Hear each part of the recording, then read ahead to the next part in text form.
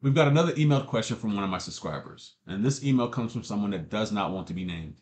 But their email reads, this is what their email reads. Keith, can you give me some insight into selling your soul like the celebrities do in Hollywood?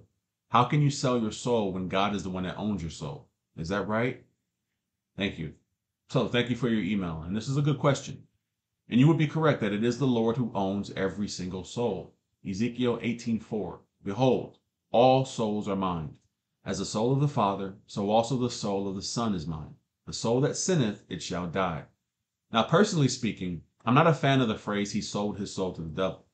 And that's simply because every sinner has belonged to the devil from the beginning. And so you'll have people that will look at celebrities and they'll say, oh, they sold their soul for fame and riches. They're going to hell. But the truth is, the only difference between that person saying that and the actual celebrity is that the celebrity is rich and famous. Both are on their way to hell. They just don't know it. Nobody goes to hell because they are rich, and nobody goes to heaven because they are poor. That's determined by your relationship with Jesus Christ, or lack thereof.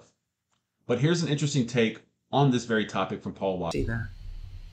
But those who want to get rich for the sake of riches, yeah, they fall into temptation. Why? Because they're not looking, what is the will of God? What is the will of God? How can I glorify God? How can I help people? That's not what they're looking at. They're looking at, how can I get rich? And that is extremely dangerous. And it catches you in a snare and leads to many foolish and harmful desires. Have you heard people say he sold his soul to the devil for that? Well, that's pretty much the case.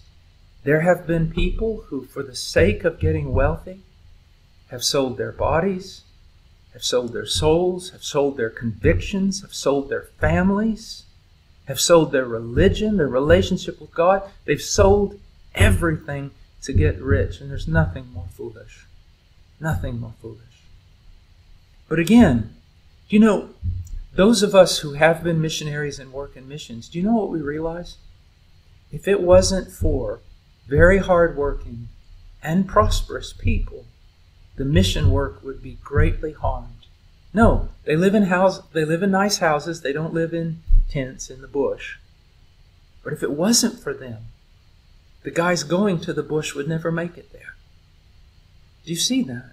So, young person, look, don't judge just like someone that's just blind and foolish.